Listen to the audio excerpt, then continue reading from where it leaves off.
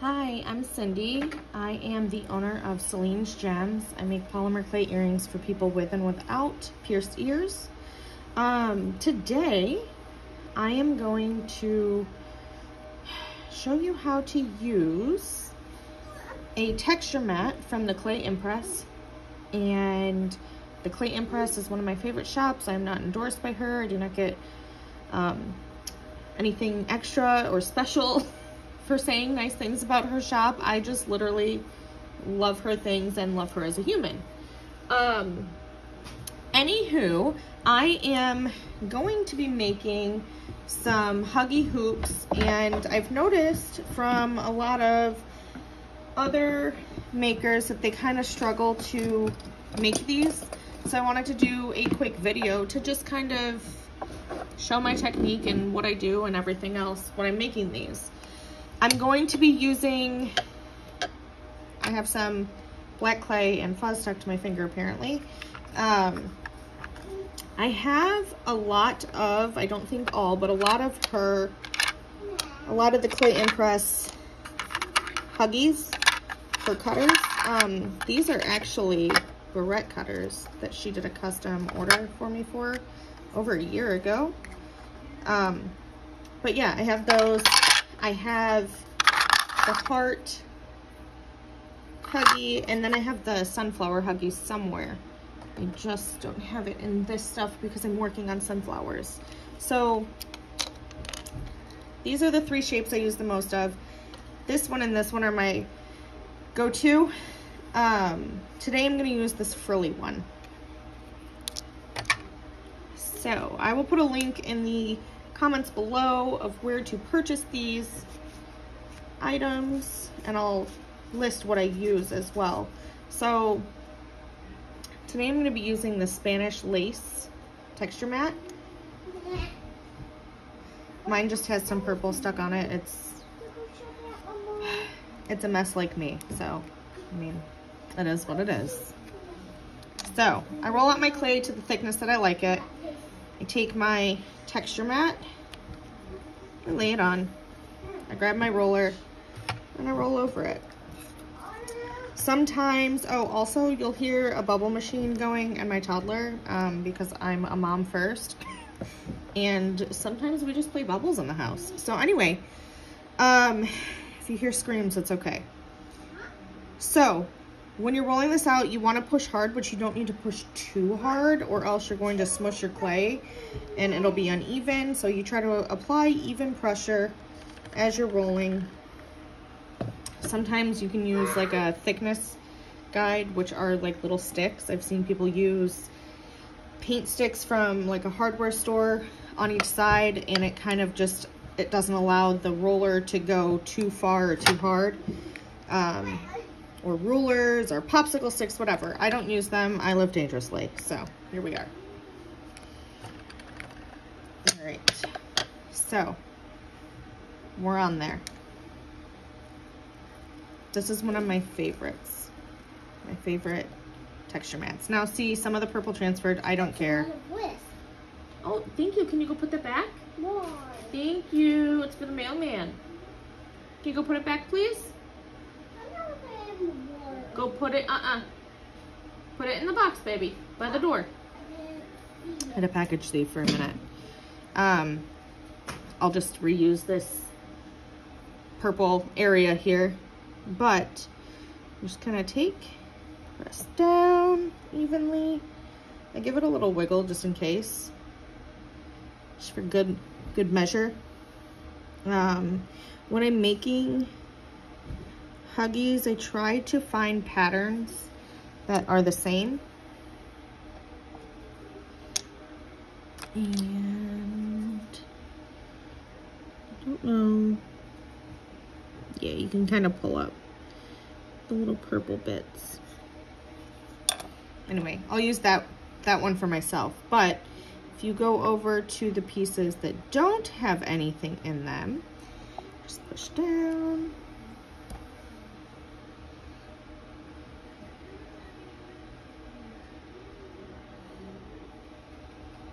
And push down.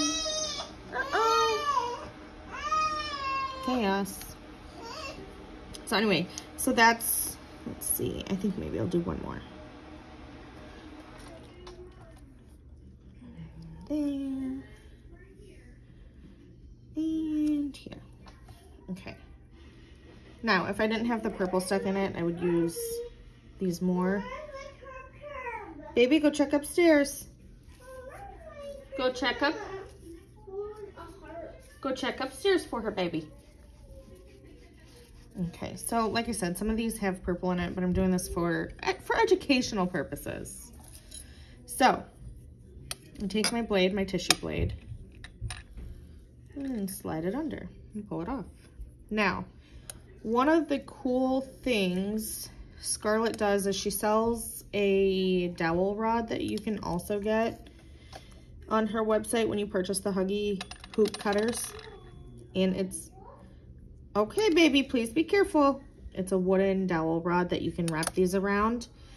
I personally like to use a little mini cannoli tube, and I have pretty good luck with it. I feel like the clay sticks really well. Some people have rolled aluminum foil onto their dowel rods to make it kind of stick a little bit more. I just prefer this. So you stick it on, make sure it's straight so that you don't have like a crooked Huggie when it comes out of the oven, and that's it. Okay, just like that. And do that with the rest of them.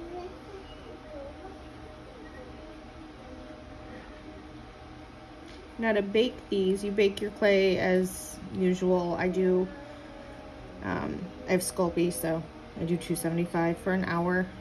And then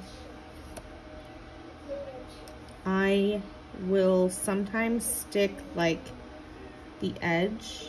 I'll stand it up and put it into a little bit of rice so it kind of stands and doesn't fall out. It's up to you. I've also just stood them up on my tile to cook and had no issues. Oh my gosh. She's having a squishamallow party. We got little mini squishamallows today, or this weekend at Costco. Okay.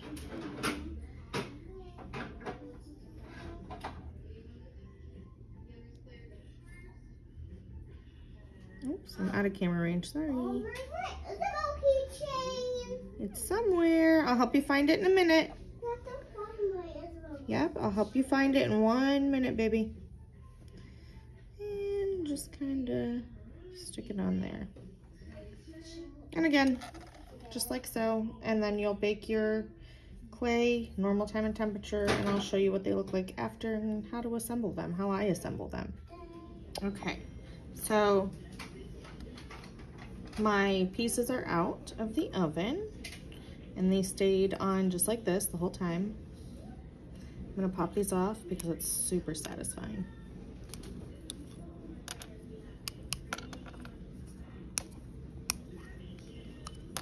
That's it. Look how perfectly they hold their shape.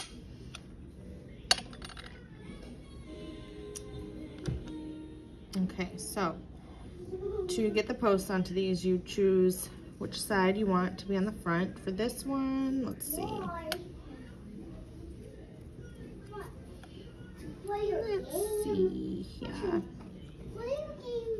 Sini, he doesn't want to play right now, baby.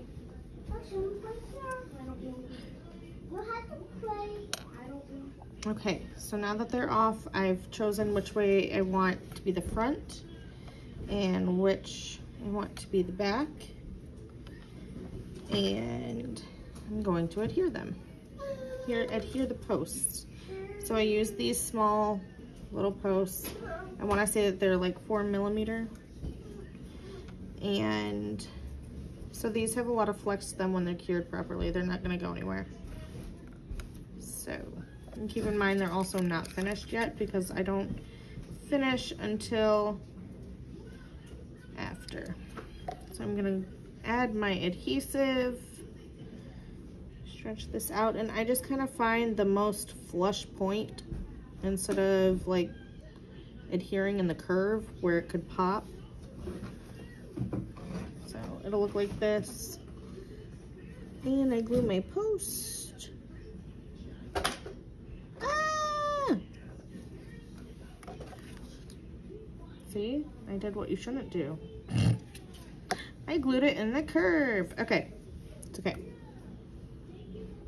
Kind of gotta go like right in that first groove on these frilly ones. There we go. So just like this.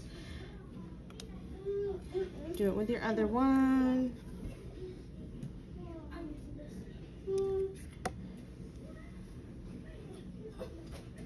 Like so.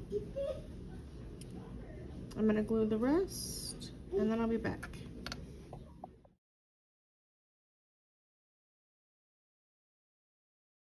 Okay, so I am back. My Huggies are done. They've been adhered. Their posts have been adhered. I'm going to now come in with some translucent liquid clay. I have my oven set to 275. I think you're only supposed to, or you only have to go. That's because I got here in. That's because I got me go Okay, in. good job.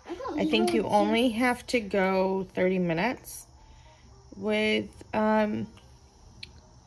liquid clay, but I like to go a little bit longer just to make sure. So I just adhere, put the liquid clay over the top, and then I have a little tray here with some rice. Okay, baby. And I stick it in there like that so that it stands up. Hold on, please. So that, she's playing Animal Crossing, I'm sorry. So it sits in the bed of rice so that it doesn't fall over. So I'm gonna continue to do the rest of these now.